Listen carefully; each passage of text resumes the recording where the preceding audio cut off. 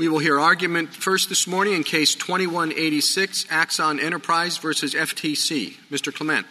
Mr. Chief Justice, and may it please the Court, Congress has expressly granted district courts original jurisdiction over all civil actions arising under the Constitution. And it is common ground that Congress has never expressly withdrawn or restricted that jurisdiction with respect to the constitutional claims at issue here. Instead, all that Congress has done expressly is to give additional jurisdiction to the courts of appeals to a person subject to an FTC cease and desist order. Axon is not subject to and does not challenge such an order. Instead, Axon challenges the constitutionality of statutes that insulate agency officials from presidential removal and the clearance process by which Axon is denied access to the courts. Nonetheless, the government insists that the grant of additional jurisdiction to the courts of appeals over orders not at issue here impliedly precludes jurisdiction that Congress expressly conferred. That argument does not follow from any explicit statutory text, and the three factors that this Court has fashioned to decide the reach of implied preclusion all favor district court jurisdiction here, just as in Free Enterprise Fund. First, any review mechanism that delays judicial review of a here-and-now constitutional injury until it has come and went does not provide meaningful review. Second, the constitutional claims here are wholly collateral to the merits of any particular contested acquisition. And third and finally, not only does the agency lack expertise in these constitutional issues, it is wholly outside its authority to declare itself unconstitutional or strike down removal restrictions on ALJs that are located in an entirely separate statutory provision.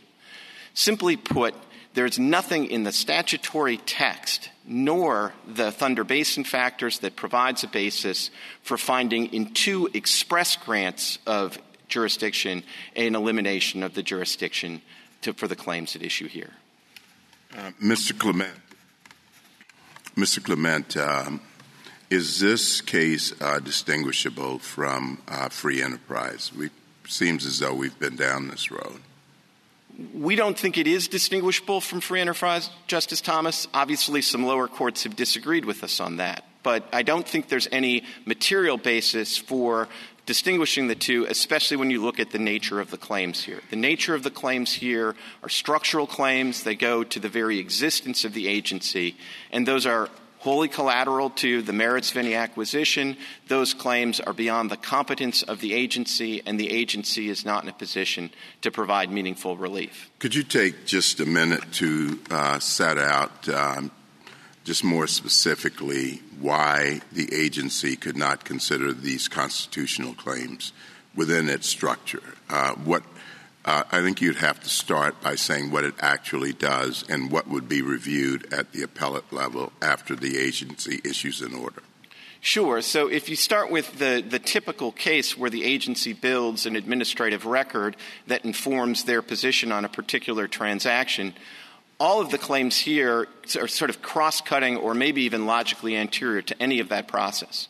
One of the due process claims goes to the clearance process by which a transaction goes before the FTC rather than the Justice Department. And that claim obviously doesn't really focus on FTC agency action, but it focuses on executive branch action that's beyond the FTC. And then as to the more structural claims, those are beyond the competence of the agency for two reasons. One, no agency has the authority to declare itself unconstitutional.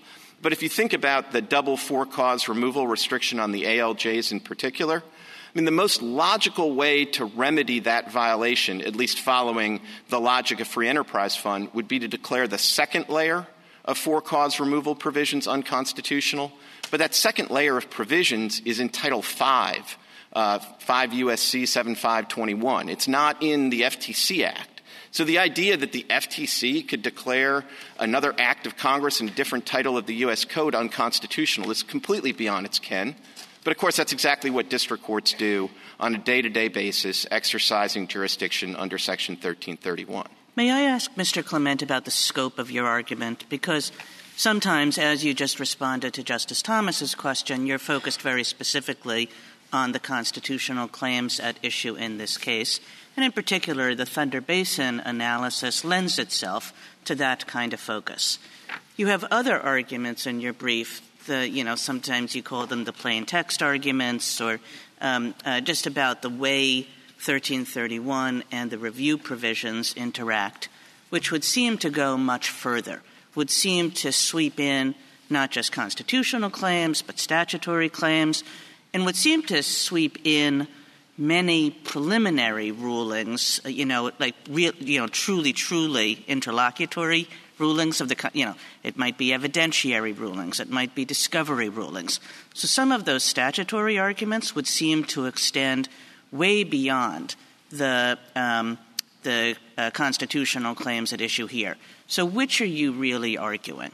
So, Justice Kagan, I'm really arguing to win this case on the Thunder Basin factors. That seems to be the straightforward way to win the case. If I could just say a moment about the broader arguments, I think if you look at the statutes, if the court were drawing on a clean slate, I would probably say the right way to decide these cases is, of course, there's jurisdiction, and there's a whole host of non-jurisdictional doctrines like ripeness and exhaustion that would probably get you to almost the exact same result as the Thunder Basin factors. So if I were a law professor, I might quibble that these factors that the court has come up with for jurisdiction really should go to non-jurisdictional factors, and these cases should be resolved on B6 rather than B1. But I'm not a law professor. I'm here to represent a client, and I think our client wins well under the Thunder Basin factors, so we're happy to win on those factors. Counsel, almost any administrative process could be called collateral on constitutional issues, whether it's tax review as in Elgin or it's immigration issues. All of those petitioners are required to go through administrative processes despite the fact that most of those agencies can't reach constitutional issues. So I don't know what makes this situation different other than perhaps, and I'm not sure about this, the existence of the adjudicatory body, the fact that your removal clause challenge. But all of the other due process challenges seem to be the quintessential process-dependent claim. You can't get more intertwined than that. Your argument seems to be saying that any due process claim counts. What about the claim in the companion case Cochran that has been abandoned, that the SEC violated her due process rights by failing to follow its own rules and procedures? That's a classic due process claim that I think in almost every other agency action we wait until the end of the review process for the court to look at. So it seems to be that you're saying this is unfair because I have to go through the process. But going through the process is what due process is all about. I don't understand why you are any different than any other administrative agency petitioner who has to go through the process, a flawed process, and wait till the end to have that corrected. So, Justice Sotomayor, with respect to due process claims in particular, I don't think we're arguing for a special rule for this particular agency. As I look at the court's cases, and they go all the way back to Matthews v. Eldridge and McNary, so this, would apply in immigration cases as well. The distinction that the court has drawn is between cross-cutting due process claims that don't in any way depend on the circumstances of a particular case. So if you think essentially on its face that the statute doesn't provide due process, then that does seem like a claim that is wholly collateral to the merits of any particular. But what about if you win?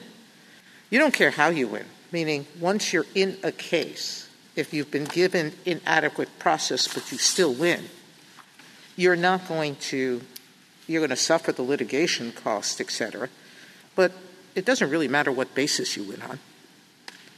Well, this just gives you another hole in your pocket, another card in your pocket that you can play if you lose. I don't think that's quite right, Justice Sotomayor, which is, this isn't a case like Elgin, where there's a review process for losing your federal job and all the plaintiffs wanted was their federal job back. This is not a situation where all we want is to not have a cease and desist order. Oh, it is, because your complaint asked the district court to enjoin the FTC and its commissioners from pursuing an administrative enforcement action. Your motion for a preliminary injunction asked for the same thing. Absolutely. But so it is tied to the proceeding very directly. It's tied to the proceeding, but it's not tied to a cease and desist order in the same way as the challenge in Elgin.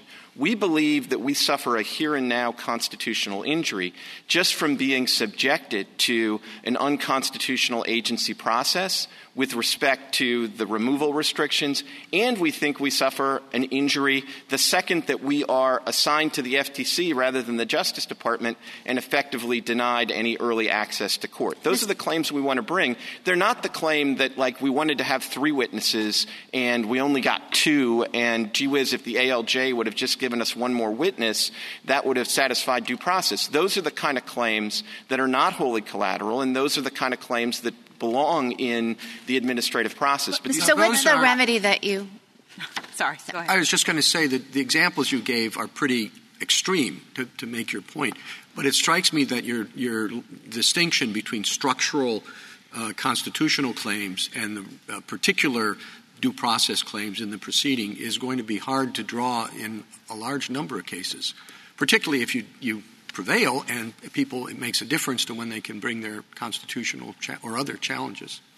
Well, with respect, Mr. Chief Justice, I don't know that that's the case. I mean, all we're asking for, as I stressed with Justice Kagan, is an application of the Thunder Basin factors. I think what we've been talking about really goes to the second factor about what it means to be wholly collateral.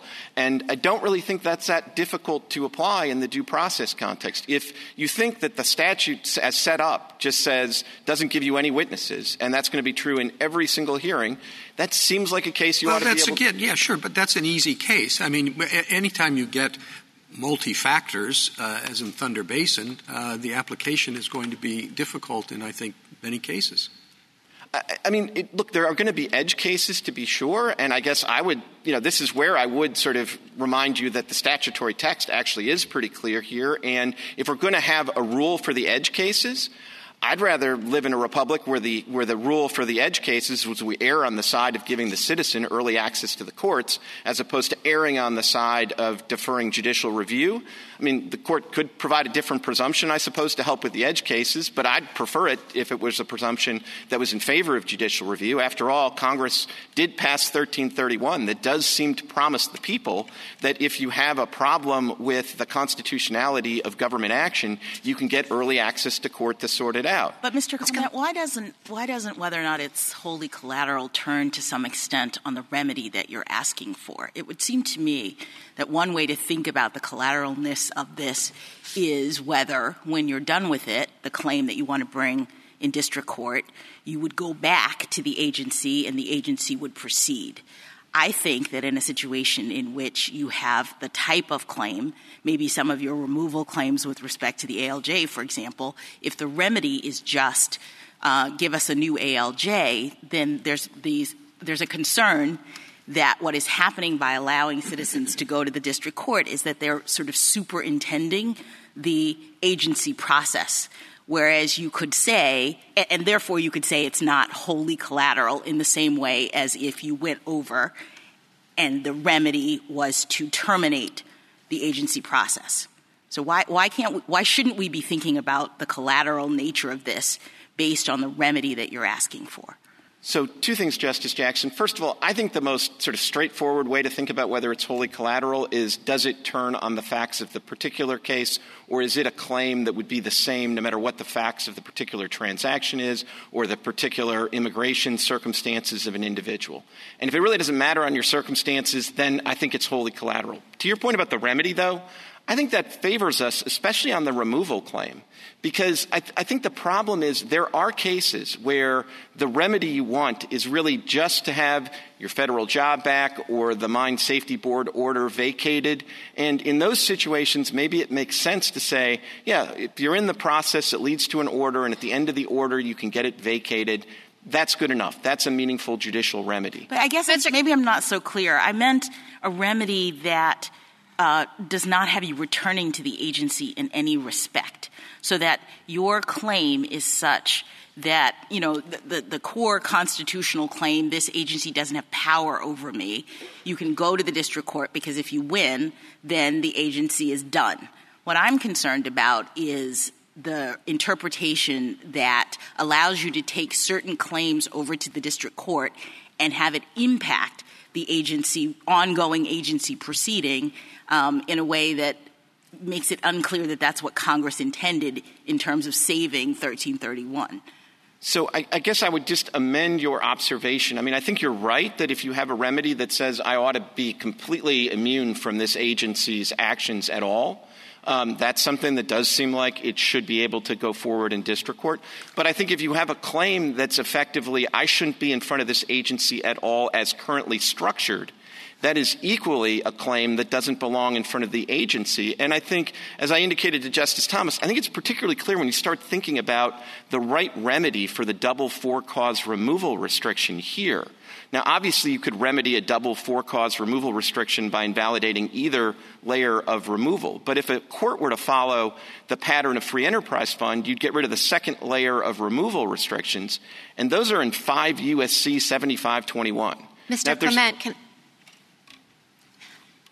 go ahead. No. Okay. I just wanted to know, could you say a little bit about what remedy you want for your black box claim? Are you arguing that everything needs to go the DOJ track?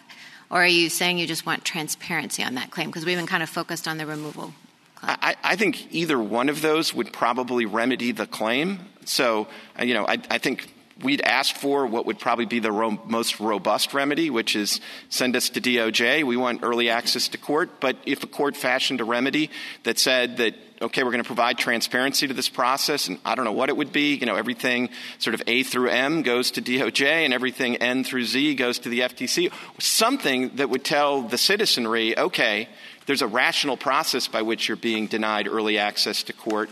I think that would at least be an available remedy.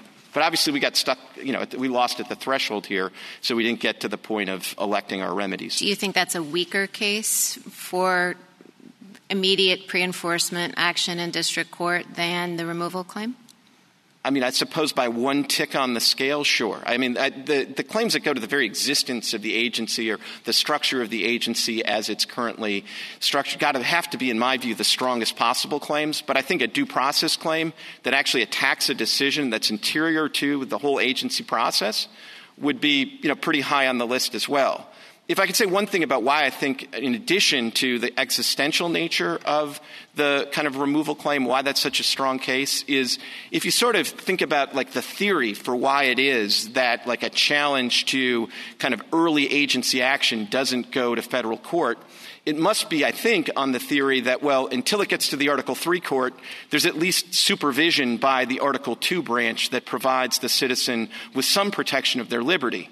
So if your whole claim is that the Article II supervision being provided by the president is insufficient, then you're really saying I don't have any protection the whole time this stays before the executive branch. And that really does seem like a claim that almost uniquely belongs in district court, and then it gets resolved one way or another. Can I ask you about Free Enterprise Fund in particular? Because Judge Lee, in the opinion in the Ninth Circuit, really tried to carefully parse Elgin and Free Enterprise Fund. What do you do with the part of Free Enterprise Fund that emphasized the fact that it was the investigation stage and that would be the only way, therefore there would be no way ever to get judicial review of the claim at issue there? I guess it's the one paragraph on 490 of Free Enterprise Fund. How do you think we should deal with that?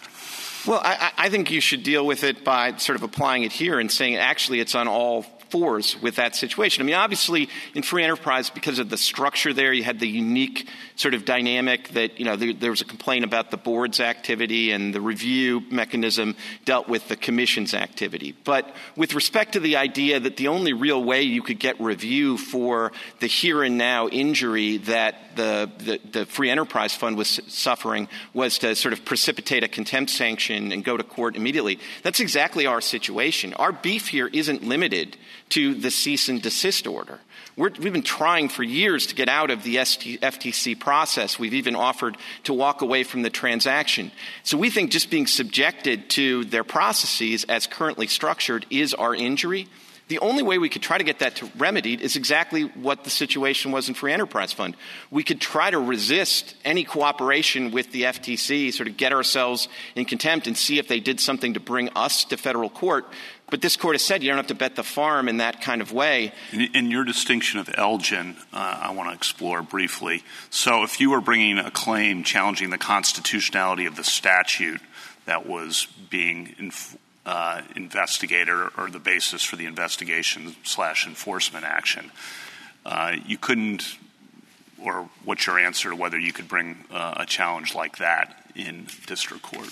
Well, maybe the easier way is to just articulate how I would distinguish Elgin, and then maybe if that doesn't answer your question, I'm happy to respond. But to me, the critical thing in Elgin was the party was challenging the very government action that the review mechanism was set up to provide a special avenue for review. So it was the challenge to adverse major employment action.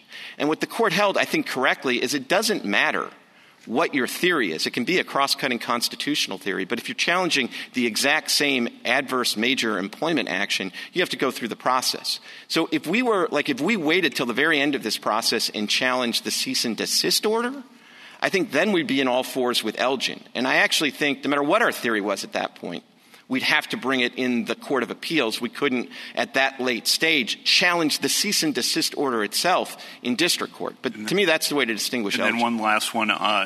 What's your exact formulation of the rule? So a challenge to the structure of the agency, I think, is covered. Anything beyond that? So I would start with Judge Bumate's formulation that it's structure, existence, and procedures. So let me stop you there. Procedures concerns me because I think that could be wildly open-ended and present some of the problems that the Chief Justice and others were pointing out. So it concerns me as well, which is why I was about to say by procedures, I think he meant the kind of cross-cutting procedures that don't turn on the circumstances of any particular case. And I think that that actually explains some of the pre-Thunder Basin cases like McNary and Matthews v. Eldridge. But I did want to add one important point. That describes the basic universe of situations that you're dealing with these kind of like specialized appellate court review regimes. But there are other situations where you get into district court under 1331 despite the government making a Thunder Basin argument. And a great example of that is the first Sackett case back in 2012. Because there you had a situation where the government, relying on Thunder Basin, was telling the citizen, hey, wait, you can't get into court to challenge this determination. You have to wait until we bring an enforcement action. And this court rejected that argument and said, no, the citizen gets into court under 1331. So I think the formulation with that slight amendment that Judge Bumate had is the right one for this class of cases. I think that the gloss you put on the procedures language doesn't go all that far. I mean, even if you say it's a challenge to a procedure that extends to all cases, I mean, agencies have a lot of procedures, just as courts do. And, suppose you claimed something about the way agencies treated witnesses or what kinds of witnesses were allowed or what kinds of cross-examination or when subpoenas were issued, or you could just keep on going. I mean, would all of that go to a court first? I don't think so, Justice Kagan, and that's sort of the beauty of the Thunder Basin factors, because if you're talking about a procedural provision that's put in only by a rule and you want to challenge that, I think you could say, well, that's actually within the agency's competency to fix.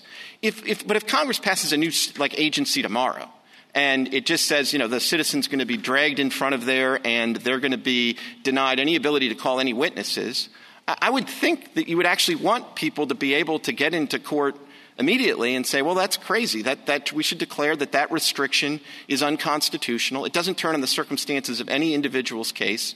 So I do think that's the right rule, but and I think our particular due process challenge I think is a strong case because it's a step that's anterior to the agency itself's process. So can I ask just on the actual challenge that you've brought? It seems to me that the hardest of the Thunder Basin factors for you is the meaningful review factor. Because, basically what we think about appeals generally is you have to wait till the end. And often that's a lot of inconvenience, it's a lot of expense, but we're very stingy in allowing interlocutory appeals as long as you'll get your chance in the end. So what makes this different? So what makes this different is that the relief at the end of the process doesn't really go to the heart of the constitutional injury, which is being subject to the unconstitutional agency action. There's sort of a I thought you were going to say that, and I was trying to think of other examples that are pretty analogous to it. So I would think that when somebody claims that a court did not have subject matter jurisdiction, or when somebody claims that there was no personal jurisdiction as to that person, or a criminal defendant saying that a prosecutor was unconstitutionally appointed, all of these are basically saying the entire process is illegitimate and I should not have been subject to it. So what makes yours different from those? Well, two things, Your Honor. I mean, one, as to the removal, provisions in the Humphreys executor claim, for that matter, as to those provisions, there's a big difference, which is all of the cases that are already in federal district court, it's taken as a given that the Article III judges are legitimate, properly appointed, properly insulated by good behavior and all of that. Whereas here on the Article II claims, we're basically saying that the process we're stuck in until we get to Article III court is itself constitutionally deficient as a structural matter. So that does seem kind of fundamentally different.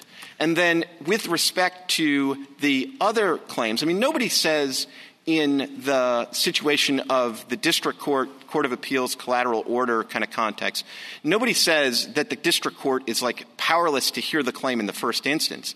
It's just the district court's perfectly powerful to hear the claim. It just ruled against you. And in this situation, if we have a claim before the agency, like our due process claim about the clearance process, that is anterior to the agency has no business deciding it, that doesn't seem analogous to the situation in most of the collateral order cases. And, of course, even in the collateral order cases, you do have things like double jeopardy, where you conceptualize the injury as really being subject to the procedure, or the proceeding, rather. And I would say that is a fair description of the claims that we're bringing. Thank you, counsel. Justice Thomas, anything further? Just briefly, Mr. Clement, there's a lot of discussion about reaching a final order and then assuming, I guess, an appeal. What percentage of these cases actually go to a cease and desist order, and what percentage actually are appealed? So I think – I don't have the exact denominator, I'm afraid, so I can't tell you. The overwhelming majority of these cases do settle out in the process, and so there's no appeal. It's a relatively small number of these cases where the party has kind of the wherewithal to endure the whole process. And one of the things that does sort of skew the numbers is that the FTC's position has been that they essentially won't accept a settlement unless you forego your appellate rights. And so it is really – you have to be very hardy to make yourself all the way through that process and preserve your objections. Justice Alito? Are the so-called Thunder Basin factors simply inferences about congressional intent? And if that's what they are they the whole ballgame? Is there anything else that the court should or must consider in determining whether in a case where we're under the Thunder Basin line of cases, anything else that it's proper for us to consider or that we must consider? So, Justice Alito, I guess what I would say is, if you want to sort of save the Thunder Basin factors, I think you would construe them as being helpful guideposts to discern the underlying legislative intent. It's more traditional for this court, of course, to discern legislative intent from text. And I think if you did infer legislative intent from text, you would end up in a world, as I was describing to Justice Kagan, where you much more readily recognize that there's jurisdiction in the district court, but then you start applying all these other doctrines like finality and exhaustion. I can't help but look at the Thunder Basin factors and think that the court was sort of cheating a little and sort of front-loading some of those non-jurisdictional factors into the jurisdictional inquiry. But be that as it may, we think you'd probably get to almost the same result by applying finality, ripeness, primary jurisdiction, all of those other doctrines. Justice Sotomayor? And Justice Thomas asked you a question about the impetus to settle. That's true in an Article III court. The number of district court cases that go on appeal is very small. Very true in criminal law cases where most are settled by plea and most prosecutors require waivers there. So I'm not quite sure that merely because a good number of cases settle means that you still don't have an adequate and meaningful opportunity to raise these claims before a court, which is what I think Thunder Basin So, Justice Sotomayor, Thunder Basin was based on, which is if you have a chance to raise it, that's enough. So I guess what I would say is I don't think my answer to Justice Thomas was meant to subsume all three factors or be a complete answer. But I do think it's worth recognizing how anomalous this situation is. Because if you take the case of my client, for example, they offered basically to walk away from the transaction and infuse the potential acquisition company with cash. Now, it seems to me that if we were in front of an Article III court and with the Justice Department prosecuting now us... Now you're getting to the merits, Mr. Clement. Thank you. Well, okay. Justice Gorsuch? Tell me what I'm missing. 1331 says that district courts have jurisdiction over these claims, absent any other consideration. And normally we consider district courts bound to exercise their jurisdiction when they have a claim. Okay. Then we have the FTC Act that says cease and desist orders can be reviewed in the courts of appeals rather than the district courts. Those are the two statutes we have. We don't have a cease and desist order here. I would have thought that might have been the end of the game, and that the Thunder Basin factors would come in handy if we did have a cease and desist order. In that circumstance, then perhaps we would make you wait and consider all these prudential factors about interfering with agency proceedings. Again, what am I missing? So I don't think you're missing anything. I think you're going to love Mr. Garr's argument later today. But what I would say is I do think if you go with that it's simplistic. No, go ahead. Simplistic. We could. I didn't like simplistic. Straightforward. If you textual, maybe. How about that? Textual, okay. Straightforward. All of those words seem to apply. Simplistic was a bad word choice. It could have been worse. It could have been. But if you go with that approach, then I do think that district courts are going to have to be ready to apply a whole bunch of fairly well-established doctrines of ripeness and exhaustion, primary jurisdiction, maybe abstention. I know, generally... Don't they do that all the time? I mean, maybe that's simplistic, but... They do that all the time. I don't think it's like entirely kismet, though, that if you step back and said, what would the result be of applying all of those other non-jurisdictional doctrines? Boy, I think you'd get to a situation that said, if you've got a claim that's wholly collateral, you don't get meaningful review, and the agency doesn't have any expertise, that's going to go forward to the merits in the district court. And if one of those or two of those actually aren't satisfied, then probably you're going to get tripped up by ripeness or exhaustion or something. So it would be a cleaner world. It would be a simpler world, a more textual world to go that route. But I think you're going to end up in kind of the same place, which is why we're here happy to win on the Thunder Basin factors as well. And then you haven't had a chance to address the government's APA argument. Put aside the waiver or forfeiture issue. If you could address it on the merits. Sure. I mean, we don't feel like we have anything to fear under the APA argument. We actually think the APA gets you to a very similar place. And we do think the APA is best understood as a non-jurisdictional argument, one of the many. And it does basically say, you should apply a specialized administrative regime, but not where it doesn't provide adequate relief. And we think this is a classic situation where it doesn't provide adequate relief. So another way of sort of answering your first question is to say, I suppose you could get to the Thunder Basin factors just as a gloss on the APA. But I don't think it would cause you under any circumstances to say that these claims can't go forward to the merits in district court. Justice Kavanaugh? Justice Barrett? Just a quick question. So Justice Kagan asked you about interlocutory appeals, and it's true they're disfavored in all the contexts in which Justice Kagan was saying. And I had been thinking about those, too, as I was reading your brief and thinking about your argument. I want to ask you if I'm making this distinction in the right way. When we are talking about appeals or interlocutory appeals from district court to the Court of Appeals, we're talking about 1292 and finality under 1292 and exceptions to what can be final. So, is it a collateral order? Could we treat it as final for that purpose? But this isn't that, really, because we're not asking whether it's final or collateral in that sense of finality. And we're not talking about looking at 1292 and a definition of final. A pre-enforcement challenge isn't interlocutory in that sense because there's no appeal from any kind of order that's been made, right? So what are we supposed to draw? Because, I had some of those same questions in my mind, too. What are we supposed to draw from that context of interlocutory appeal? Nothing? Well, I think you can draw something, which is I do think even in that context, although it's focused on a different question, there is this concept of whether the claim you're bringing is collateral from the merits. Right. And I do think that's a useful thing to borrow and bring over to this context.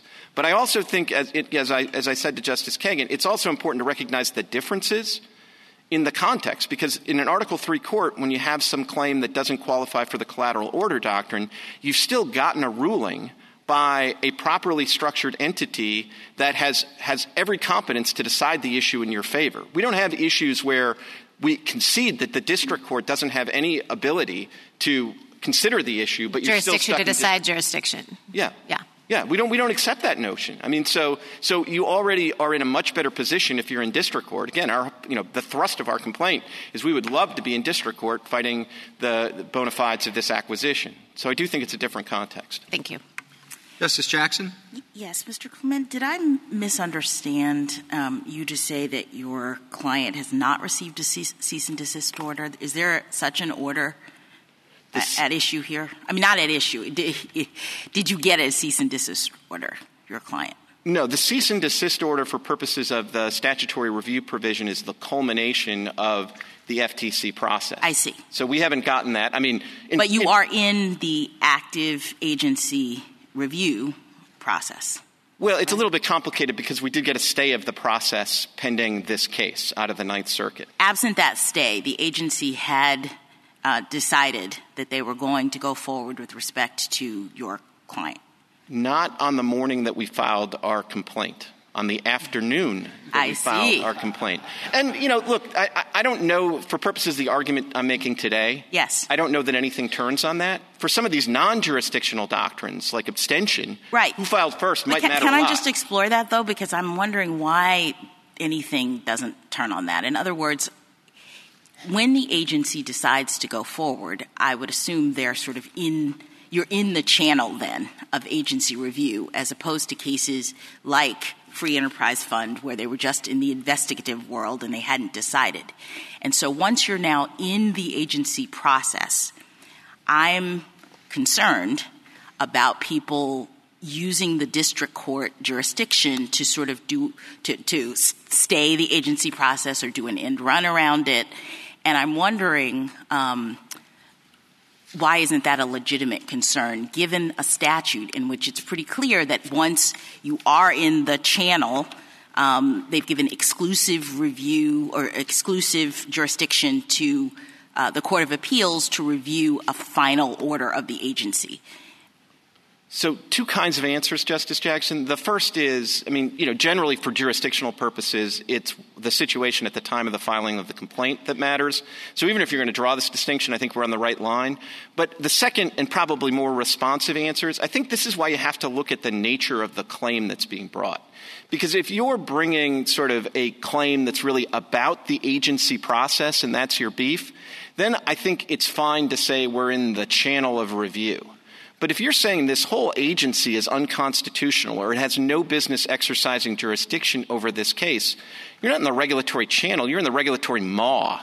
That's your whole claim, is that we don't belong here at all. And it doesn't matter to you that as a result of making that second kind of claim, you would be terminating. I'm with you to the extent that you say, I'm making that claim, and the point is they have no jurisdiction over me, and district court, if you agree, I'm out, and the whole thing is over. What I'm concerned about is drawing a line that involves you returning to the agency after you've made a claim in district court, because then it seems like the district court is being used to superintend the agency process rather than making the very kind of claim you say you want to make in this case.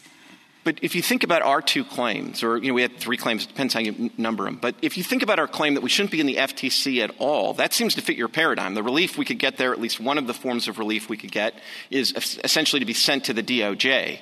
But then if you think about our removal claims, what we're basically saying is we shouldn't be sent to the agency at all as it is currently structured.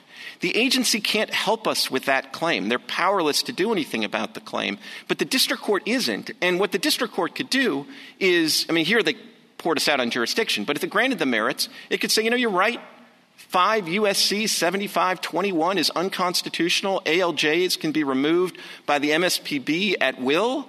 And in that world, now you're back to the agency. But you're, in our view, back at a different agency where we at least kind of know who to complain about if we think we're being mistreated by the ALJs. Thank you, counsel.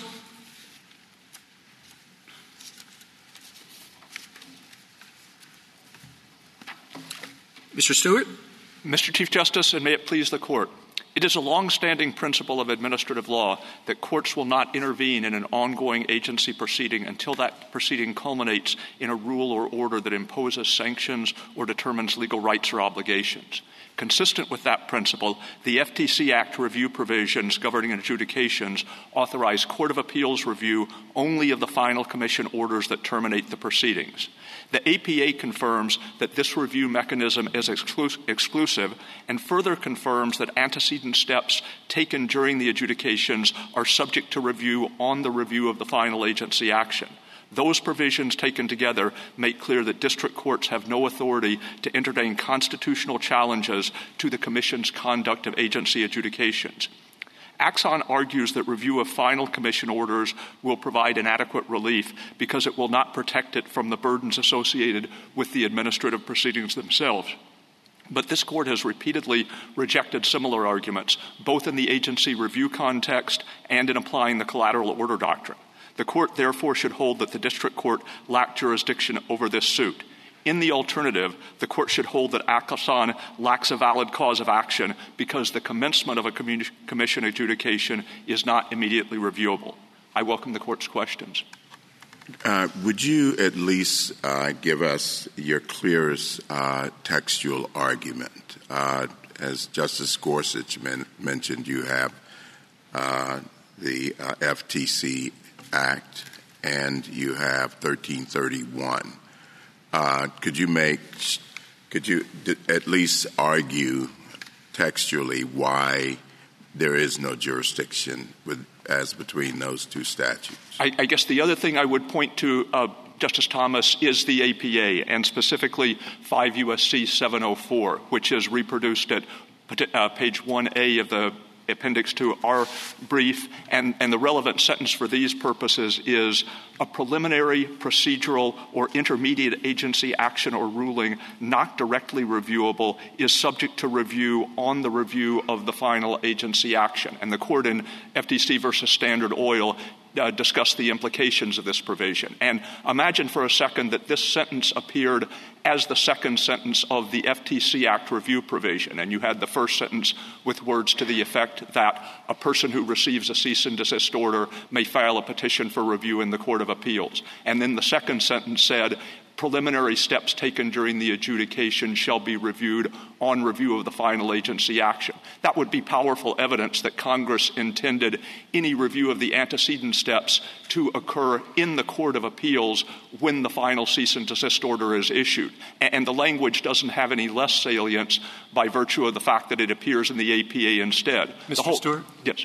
So if I understand your answer, and I'm sorry to interrupt you, but I just want to make sure I understand,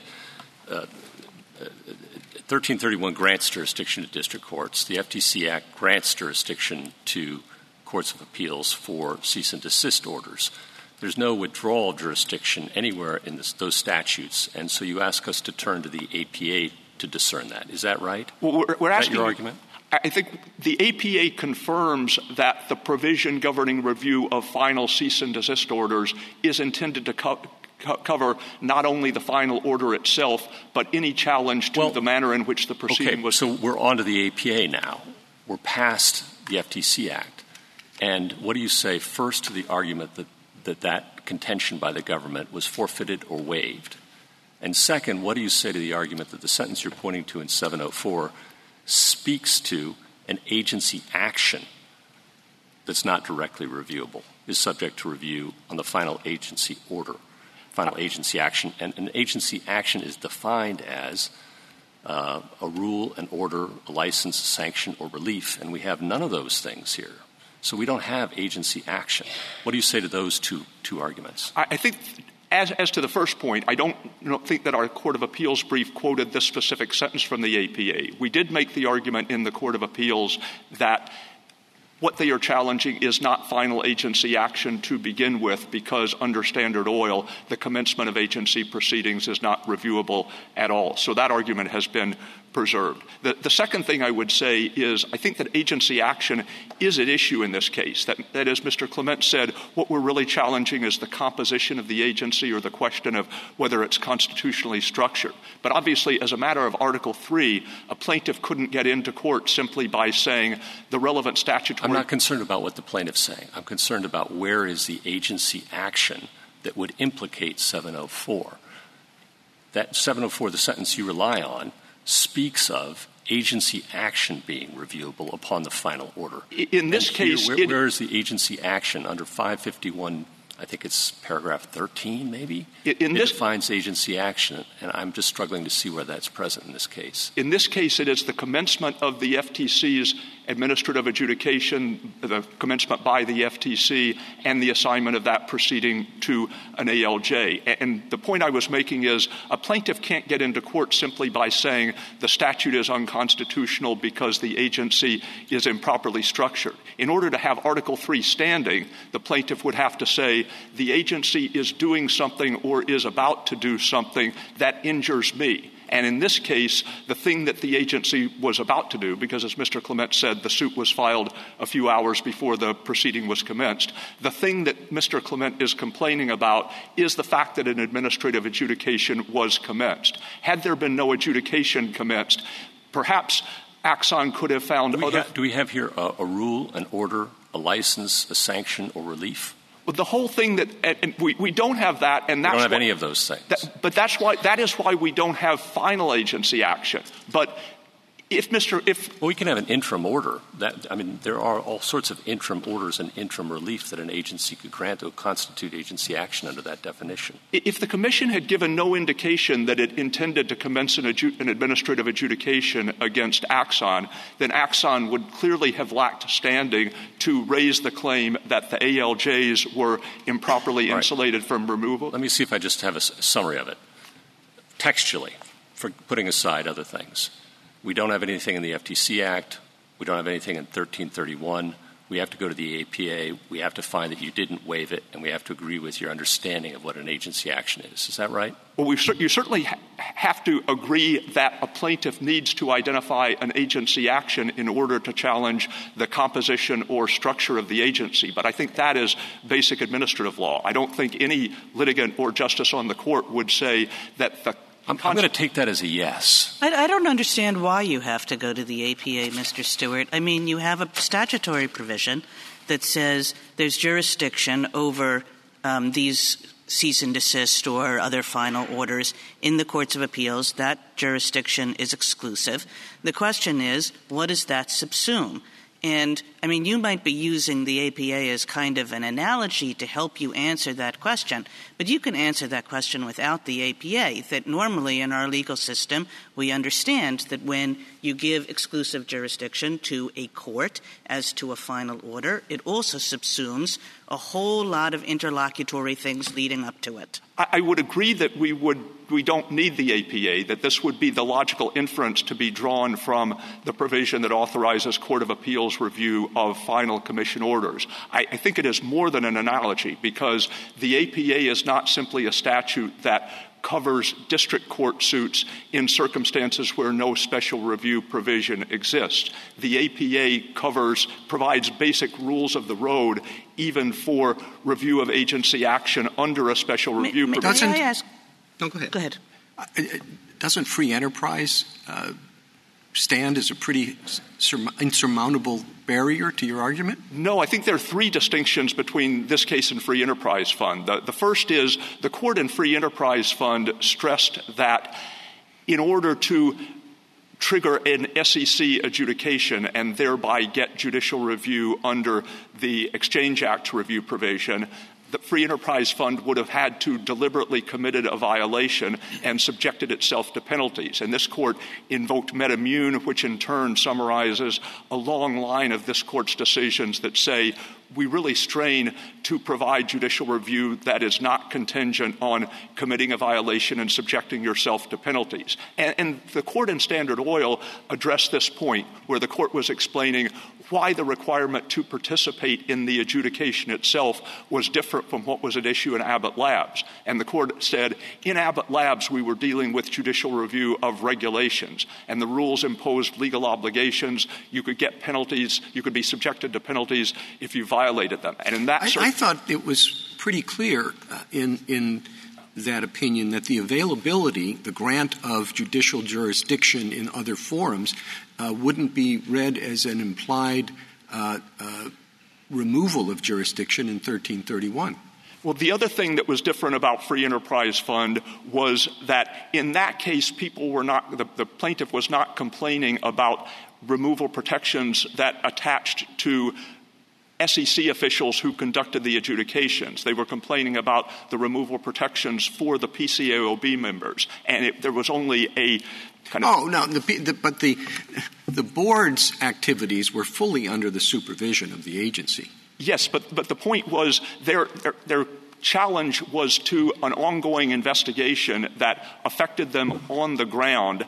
It had only an attenuated and speculative connection to any potential SEC adjudication. Here the challenge is directed specifically at the adjudication itself. And as I say, the people to challenge the removal protections for FTC ALJs that have standing only if they were involved in an actual or imminent FTC adjudication. The other thing I'd say is in Elgin, which was decided 2 years after Free Enterprise Fund, the court said we don't distinguish for purposes of an exclusive review provision between different types of constitutional claims. Well, in Elgin, you understand the response from your friends on the other side that the claims there were intertwined with the proceeding itself before the commission, while in this case, it doesn't matter what the commission's going to do under your friend's claim, it's still unconstitutionally constituted. Well, I think Mr. Clement, with respect, was going back and forth between two arguments. That is,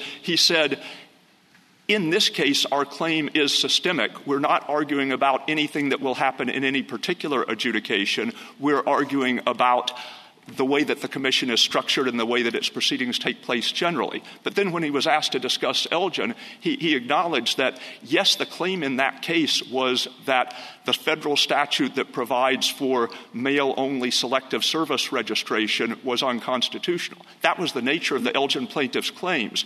And he said, it doesn't matter that their legal theory was broad and sweeping. What matters is that they asserted that legal theory as a vehicle for trying to get their own jobs back. And we think he was right when he was talking about Elgin, but we think that the same thing is true here. What Axon is complaining about is the fact that they are in an administrative adjudication, and their complaint sought certain forms of declaratory relief, but the only injunctive relief it sought, the only tangible change in the agency's behavior that it sought, was terminate the ALJ proceedings, enjoin the administrative adjudication. And so under Elgin, the fact that their constitutional basis for seeking that relief is broad and sweeping doesn't mean that they can get into court any sooner than they could get into court. May I step back for unless do you have a sentence finisher there? No, that's fine. I guess I was pretty surprised when I read your brief, Mr. Stewart, because, 3 times in the last couple of decades we've confronted a case like this one, and 3 times we've used Thunder Basin to decide it. And your brief doesn't talk about Thunder Basin until page 51. And it doesn't talk about Thunder Basin at all in your summary of the argument. And I guess I read your brief and I'm trying to figure out, do you think you lose under Thunder Basin? Because I thought Thunder Basin was the law here. We think that we win under Thunder Basin. I think, Mr. Clement thought that the court in Thunder Basin was tilting the scales against the claimants. I think the Thunder Basin perhaps could have been written even more vigorously if it said certain things that we are treating as implications are, in fact, buttressed by the text of the APA. And so, for instance, the court has said repeatedly, when Congress provides for a comprehensive and specific review mechanism governing a particular class of agency conduct, we will often infer from that detail and specificity that it is intended to be exclusive and that review through an alternative district court mechanism is unavailable. And so what we intended to be an important point in our brief was that is not just an inference. The APA actually says that. And on the same page of the appendix to our brief, 5 U.S.C. 703 says, the form of proceeding for judicial review is the special statutory review proceeding relevant to the subject matter in a court specified by statute or, in the absence or inadequacy thereof, any applicable form of legal action. And so, again, the APA actually says if there is a special statutory review mechanism and if it is not inadequate, then you have to use that. You can only use the fallback review mechanism in district court in the absence or inadequacy of a special review mechanism. So we were trying to respond to the argument that Thunder Basin is on thin ice because it's all implication by saying, no, there is specific language in the APA that says the same thing. But what about the argument that Thunder Basin either supports you just on its actual elements or doesn't? I'm trying to understand your argument with respect to the collateral nature or not of the claims that are being made in this case. We think Thunder Basin supports this. That is, the first factor is meaningful review available through the special review provision. That maps on precisely to the APA language about inadequacy of review. And we say this is adequate because at the end of the day, if a court agrees with their constitutional theory, it can set aside the final order issued by the... What about collateral? Isn't that the hardest part for you? I don't think it is, because the Thunder Basin test refers to collateral to the review provisions. And in our view, this is really the least collateral thing you can imagine. That is, the very thing, it is not like in Thunder Basin or in Elgin where the plaintiff was complaining about something that happened in the world, the requirement that the employer post a notice in Thunder Basin or the termination from employment in Elgin. And then the question was, do you have to go through this review scheme? Here, the review scheme is the precise thing that they are complaining about. They are saying... I don't understand. Do you think that meaningful review means no review? Do you think a party gets meaningful review if, unless at the end of the administrative proceeding, it can't get any review of its claim? I think if it can't get review of the claim, that would be correct. But sure, then it has no review. So what does the word meaningful add to it?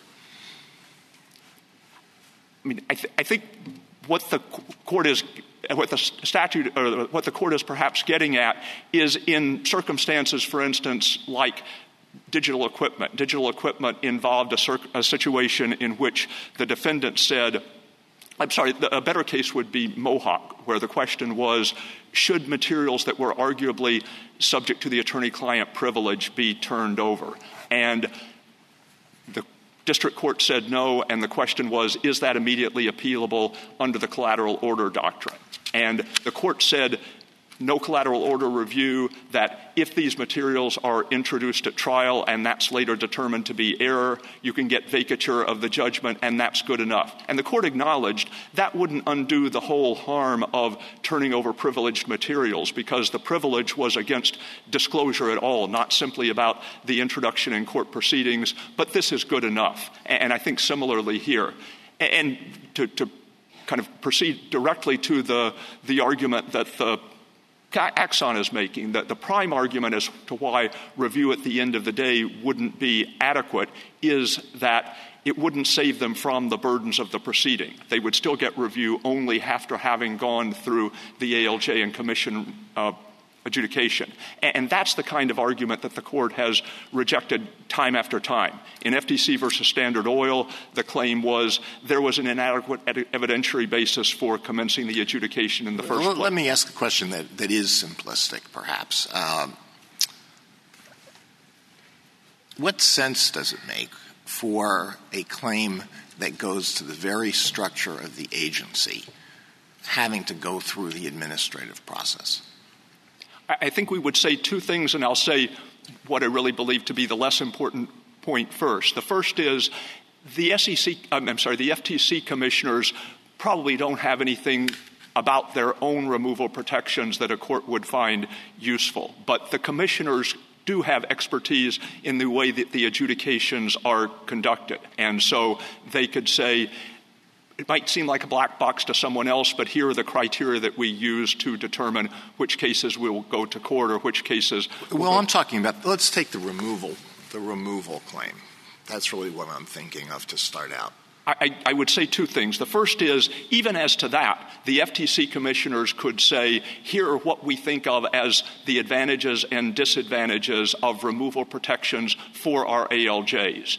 And the agency couldn't declare the statute unconstitutional, so it couldn't provide relief on that ground at the end of the day. But it could still provide something that could be useful to a reviewing court. But the main practical advantage, the main reason we think it makes sense, are the reasons that the court identified in FTC versus Standard Oil. First, you avoid piecemeal litigation. If there's ultimately a cease and desist order entered, it may well be that Axon will want to challenge it, not just on the ground that various officials had improper removal protections, but also on the ground that there was no antitrust violation or that the ALJ committed some error in the conduct of the proceedings. And as the court said in Standard Oil, by deferring review until the end of the day, we ensure that all of those challenges can be consolidated in a single proceeding. But this argument about the removal status of ALJs hangs over everything the agency is doing. Isn't it in your interest to get this decided? Well, we actually have a case out of the Fifth Circuit in Jarkissi in which the Fifth Circuit recently denied rehearing en banc, in which the Fifth Circuit has held that 2 layers of removal protections for the ALJs do violate the Constitution. And so we do have a prospect of getting that to the court and getting a final resolution. Now, and that's the way that these issues have been decided recently in cases like Selah Law, Arthrex, Noel Canning. You had systemic challenges to the way that agency adjudications were conducted, but the court has always resolved those challenges in the context of an appeal from an actual agency adjudication. And to go back to your prior question, the second thing that the court said in Standard Oil as an advantage of deferring review, in addition to the fact that you avoid piecemeal litigation, is that sometimes the agency adjudication will culminate in a way that makes judicial review unnecessary. And so, for instance, if the FTC ultimately agrees with Axon that there was no antitrust violation here or that it's been sufficiently cured, the court would not need to weigh in. And the court in Standard Oil pointed out that has traditionally been seen as an advantage rather than a disadvantage of requiring agency processes. Given that laundry list of cases where the government didn't prevail, and I gather the one in the Fifth Circuit as well, doesn't that underscore the need for a direct proceeding to raise the constitutional claim rather than waiting however many years before the agency? I mean, this is true of deferral of review generally both in the collateral order doctrine and in the agency review context, that, yes, when a challenge has been found to be meritorious, we will almost always say, looking back on it, it would have saved people time and trouble if there had been a more expeditious. Well, that's the case with respect to one, but this is a series of cases that are a constellation around some fairly basic propositions.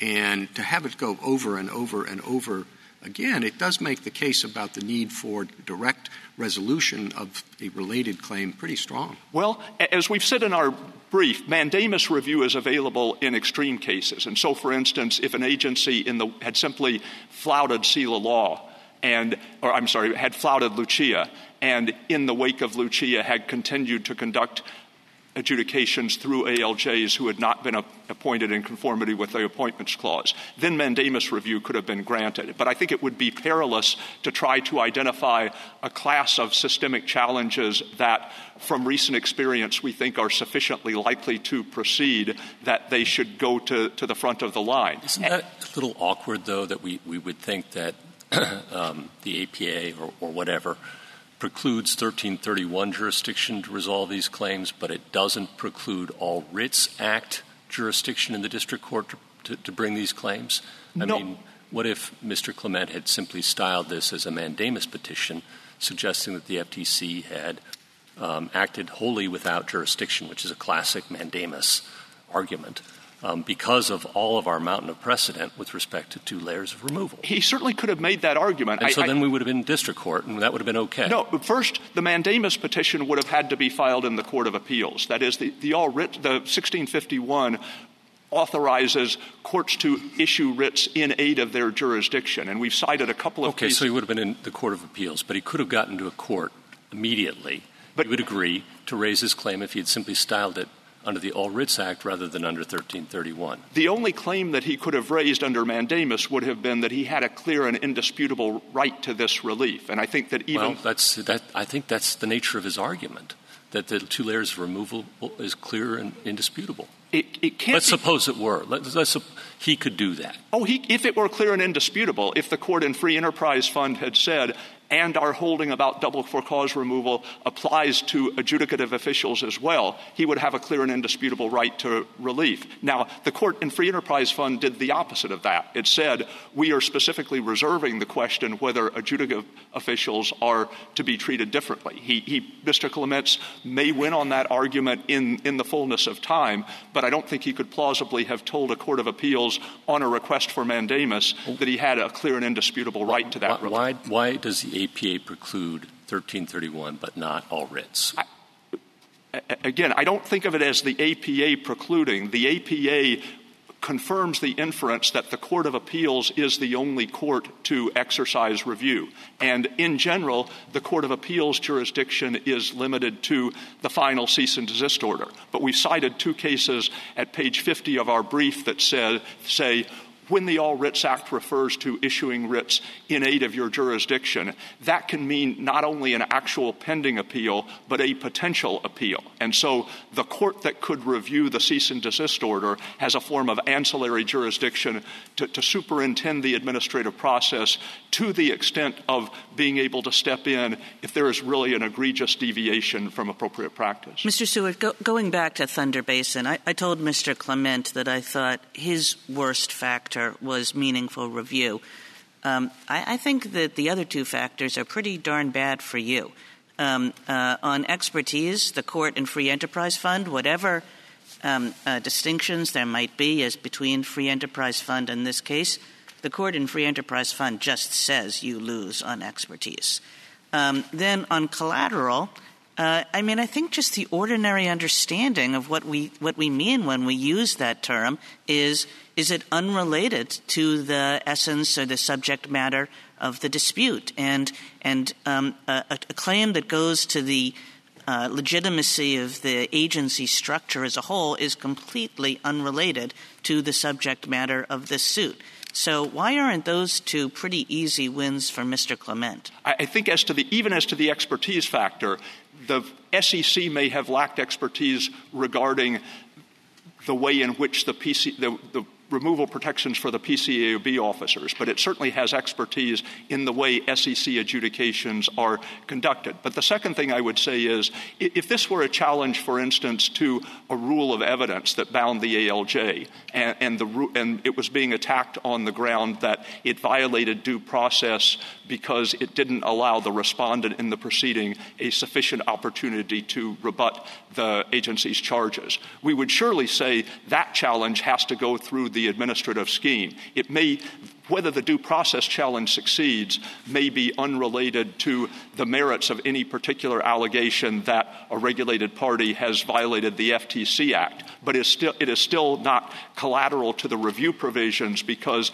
it goes to the way in which the administrative adjudication will be conducted. And here we have basically the same thing, that the challenge to the removal protections for the FTC commissioners is a little bit different because the FTC does a lot of other things. If the commission issued a rule, then the rule could be challenged on the ground that the commissioners were unlawfully protected from removal. That kind of challenge is not inherently linked to I mean, if I just sort of cut to the core of your argument, you seem to be saying something like it's not collateral if it arose from an enforcement proceeding, but almost everything is going to arise from an enforcement proceeding.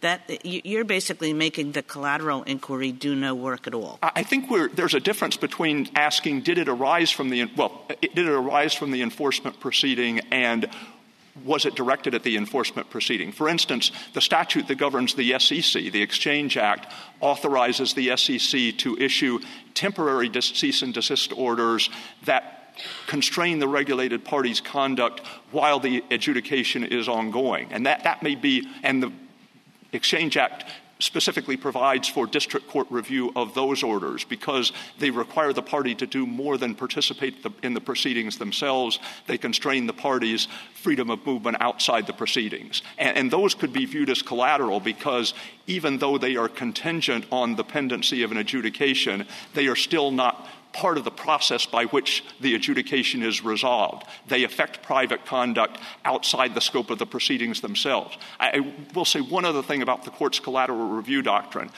collateral order doctrine, that both in the agency — I'm sorry, Mr. You can finish your thought.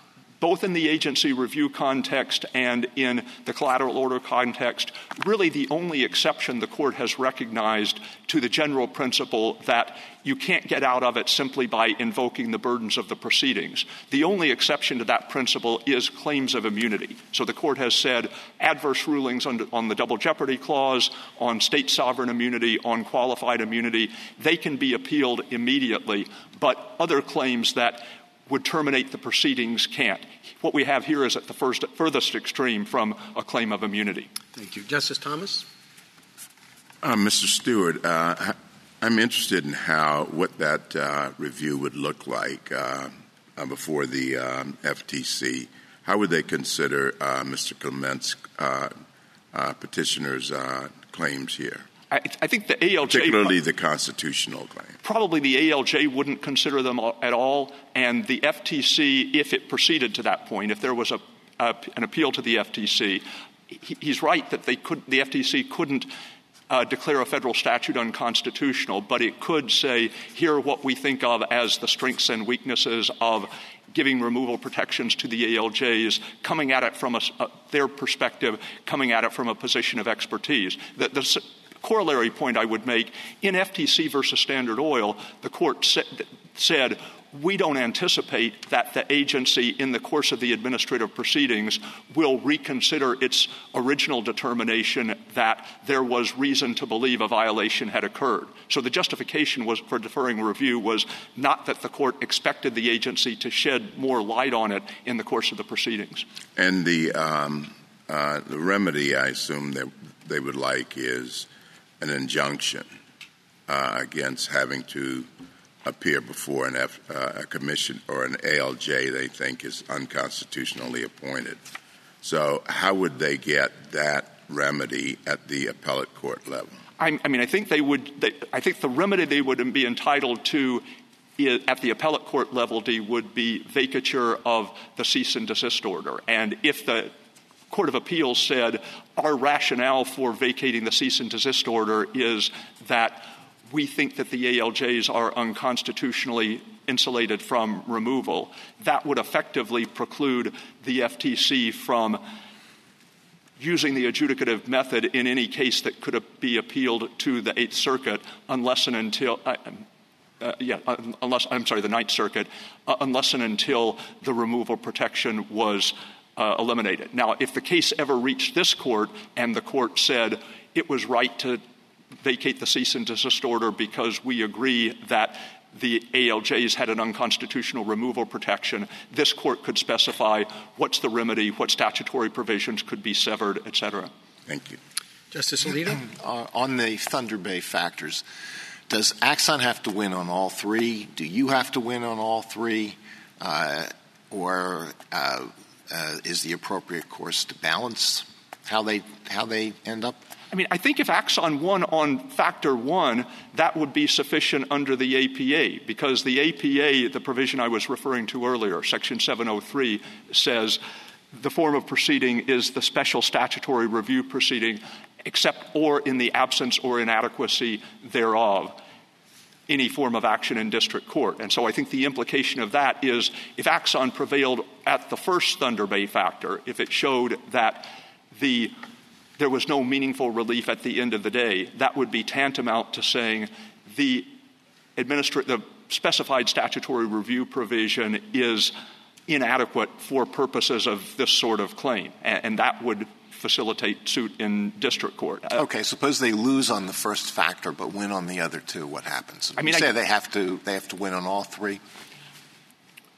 I mean, I think the first factor under the text of the APA is the most important factor because it says you use the special statutory review procedure unless it's inadequate. Another category of cases that I haven't mentioned in which the collateral factor could be relevant is suppose that at the same time Axon had a pending adjudication, the Commission issued a regulation that caused Axon separate harm. There is a separate provision of the FTC Act that authorizes Court of Appeals review of regulations. And that sort of dispute would clearly be collateral to the adjudication. It would be a legal dispute between the regulated party and the same agency. But this is really kind of a simple question. Maybe Mr. Clement will also address it when he delivers his rebuttal. Does Axon have to win on all three? Do you have to win on all three? Or can either of you win if one or more factors go in one direction and the other factor or factors go in the other direction? I'm not trying to be obstreperous, but I think it would depend on the rationale for holding that this is not collateral. That is, if you say, so long as it is unrelated to the merits of the claim, then it is collateral, even if it is attack on the way that the adjudication will be conducted. I don't think that would be sufficient. Okay, thank you. Justice Sotomayor? I have a question about Matthews versus Eldridge. The Ninth Circuit held, and it makes some sense to me, that wholly collateral should be understood to mean not the procedural vehicle that a party is using to reverse the agency act decision. But that definition doesn't fit with Matthews v. Eldridge. I think, I could be wrong, and you can correct me, that Matthews v. Eldridge talks about what's meaningful, correct? Yes, and I mean, Matthews versus Eldridge dealt with a very specific fact pattern. Individuals who had been receiving Social Security disability benefits were informed that the relevant agency considered them no longer to be disabled, and therefore their benefits would be terminated. And the specific complaint in Matthews versus Eldridge was, my benefits were terminated before I received a hearing.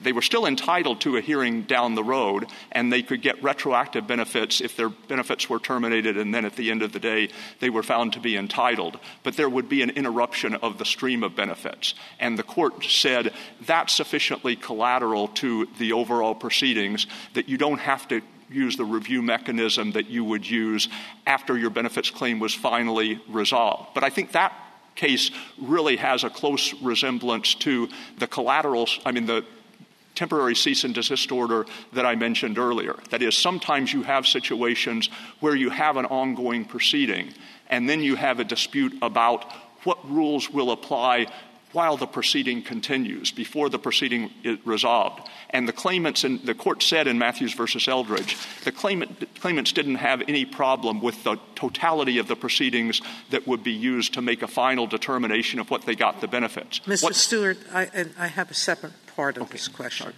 I think that there are three claims, constitutional claims here. One is the removal, and whether or not they like the double renewal or not, and they could advise us about that. In an adjudication, that's a pure legal question, okay? Pure constitutional legal question. It's rarely fact-bound in the same way. That's different than the clearance process and combined investigator, prosecutor, adjudicator claims, which they call their due process claims. And I think the Chief was right. Where you draw that line is really hard to draw. So tell me what the agency could tell us about the other two that counsel's waiting till the end. Well, I mean, the first thing we would say about the kind of the black box claim, the contention that there is either not a sufficient process or not a sufficiently transparent process for deciding when we go to court and when we commence agency proceedings. That's kind of at the farthest removed from any contention that the precedents of this court have more or less decided it, and so it's a waste of time.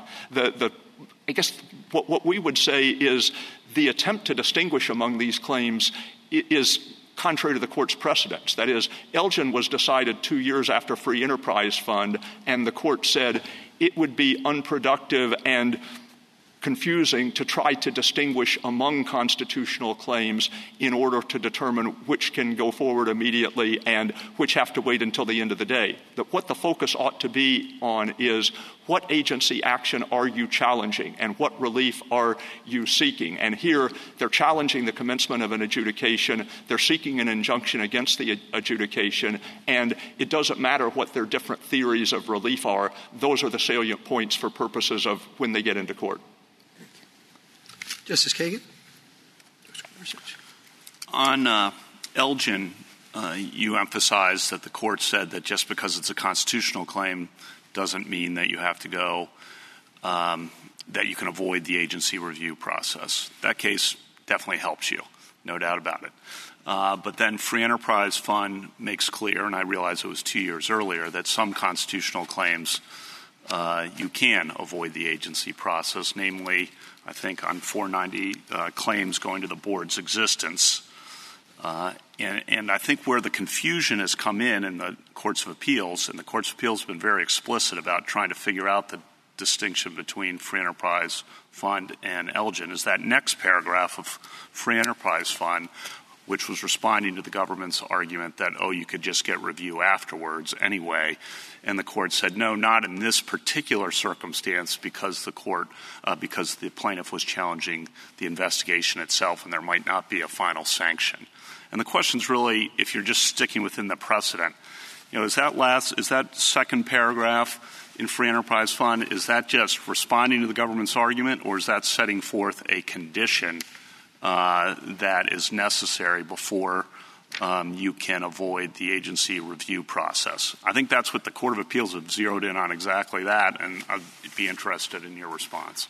I don't know that it's – I think the court in Free Enterprise Fund, in the paragraph you refer to, the idea that in order to trigger an SEC adjudication, you would have to commit a violation deliberately and subject yourself to penalties. I think that's really the heart of the opinion, and I think in that respect it was not announcing anything new. It was drawing on a long line of precedent that said— But one could say the heart of the opinion, and to follow up on Justice Alito's question, that the court really emphasizes the wholly collateral factor. And one could say that the heart of the opinion is the paragraph before, where, in responding to the government's argument, the court says, but petitioners object to the board's existence, not to any of its auditing standards. Petitioners' general challenge the board is collateral to any commission orders or rules from which review might be sought. So you could say, well, Free Enterprise Fund was about a challenge to the board's existence or structure, and therefore it's collateral. I guess the two things I would say are, first, Elgin did come 2 years after Free Enterprise Fund, and it said don't distinguish among constitutional claims, and that would be a peculiar thing to say if the court thought it had announced the other principle. But the other thing I would say is, to the extent that you read the MedImmune paragraph, the Bet the Farm paragraph, as the heart of the opinion, then the case was drawing on a very long-standing, well-established body of doctrine. It was articulating a principle that the court had articulated time and again, that regulated parties should not have to commit violations in order to get judicial review. If you say the crucial part of the opinion was the part that said this is a systemic challenge to the kind of the very composition of the agency, you're introducing a thought that really had, as a exclusive test or a predominant test, had no grounding in the court's precedents, and it's very hard to square with constitutional avoidance principles. That is, usually we would say we'll try particularly hard to avoid constitutional challenges if it's possible to do so. And so it would be peculiar to say at a stage of the proceedings where you couldn't raise any other sort of challenge, you can raise a broad ranging a constitutional challenge to the very composition and structure of the agency. Thank you. Justice Barrett? So I have a question about meaningful review, although it overlaps a little bit with the collateral point. So on page 36 of his brief, Mr. Clement points out that Axon's beef is not that it must pay an invalid fine or should not lose a job on an unconstitutional basis, like the claims in Thunder Basin and Elgin. That the relief that it's seeking, isn't going to get it off the hook from liability altogether for either a constitutional reason or some reason related to the application of the statute to its facts. Now, Justice Sotomayor pointed out earlier that even a structural challenge to the agency is a means of escaping from an ultimate order. It's a challenge that you can make to get out from under it. But I take Mr. Clement's point to be that, listen, the most we get is a do-over. So this isn't just about having to endure the expense and the inconvenience of proceedings before we can ultimately challenge them and get relief. It's that the relief that we get in the end isn't an ultimate out from liability, but it's simply saying if you want to come after us again, you have to do it in a properly constituted agency. Is that an argument that you find persuasive on the meaningful review point? I don't, because if anything, you would think it would cut the other way. If anything, you would think that they would be arguing getting this particular cease and desist order set aside wouldn't provide adequate relief because it wouldn't provide meaningful relief because they could always come at us some other direction. I think it is still in determining whether it's adequate relief. The only real reason they've said this would be inadequate is we will have to go through the proceeding itself if we have to wait for a cease and desist order in order to get judicial review. And the court has said in a variety of contexts that's not a sufficient basis either for avoiding the limits on judicial review of agency action or for getting immediate review under the collateral order doctrine. Thanks. Justice Jackson? Thank you, counsel. Thank you. Rebuttal, Mr. Clement. Thank you. Just a few points in rebuttal. First of all, my friend on the other side is very focused on the APA and review of agency action. But, of course, here we're not really challenging agency action as such. We are challenging the constitutionality of statutes that insulate agency officials from presidential removal, and we're challenging the assignment process, the clearance process that actually precedes any agency action by the FTC. My friend loves the Standard Oil case, but the Standard Oil case, of course, is a finality case. It's not, strictly speaking, a jurisdictional case. And it also illustrates how different this case is from that. In that case, what Standard Oil's beef was about the initiation of a complaint. They said, we're so innocent from all of this, you shouldn't have even initiated a complaint. Well, of course, that is an unripe challenge because that agency action is very specific to that individual company and will eventually be merged into the final agency action. But what we have in these cross-cutting constitutional claims is fundamentally different. Now, my friend also invoked this argument in the briefs, this kind of standing jurisdiction trap. Until you have an agency action, you don't have standing. And as soon as you do, you're stuck in the agency forever until they let you out.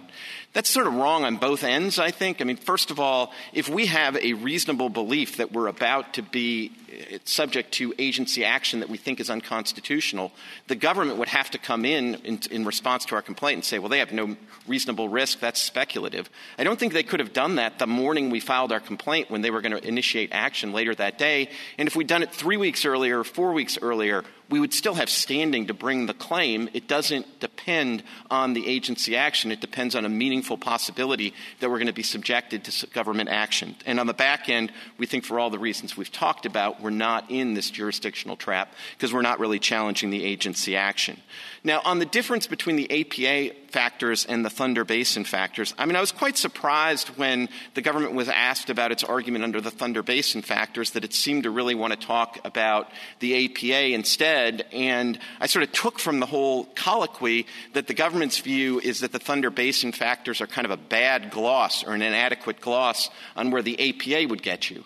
And maybe, that starts to make me think that maybe the straightforward way of approaching this is right. If I kind of thought the best thing you could say about the Thunder Basin factors is they sort of get you where you would get with the APA anyways, so it's kind of no harm, no foul. But if even the government thinks that that's not the right gloss on the APA, maybe we should just stick with the text. Now, that brings us to the Thunder Basin factors. Justice Alito asked, are the three factors necessary or sufficient? I don't think when the court was formulating those three factors, I think they're more guideposts than factors. I don't think they were designed perfectly to be mutually exclusive and collectively exhaustive. I think if you look at the way this court applied them, they tend to kind of all go in a sweep one way or the other. Either all three factors go together one way or all three factors go the other way. I suppose if there were a case of a true, kind of tie or a toss-up, I'd like to think that the tie would go to the citizen and to judicial review and to the text of 1331, and that the tie wouldn't go to being sucked into administrative action that you're challenging is unconstitutional. Lastly, on the issue of meaningful relief. As to the removal claims in particular, with all due respect to this court, if you look at what the splintered decisions in the Collins case, when it came to relief for this kind of removal action, when it's retrospective, that seems like a particularly good reason to allow prospective relief and say, look, if an agency is unconstitutionally structured, we shouldn't have to go in there prospectively. And then you don't have to get into all these difficult questions about how to remedy the situation retrospectively. Second, just on the government's response about the Jarchese case, if you really think about the answer there is a constitutional problem that I think has been glaring since this court decided the Lucia case in the October term 2017. The government's response is you might be able to review that question in October 23 if and only if the government decides to file a cert petition. From the perspective of those subject to this unconstitutional action, that's not good enough. We should be able to go into court under 1331 and get an immediate answer as to whether or not the writing is on the wall and the structure is unconstitutional. And lastly, the government says, look, it's every citizen's burden to have to go through these administrative processes before you get judicial review. I don't think that's right if the administrative agency is alleged to be unconstitutional or you're alleged to have to go in front of the wrong agency. That should not be the burden of citizenship, particularly given the clarity with which 1331 promises judicial review. Thank you. Thank you, counsel. The case is submitted.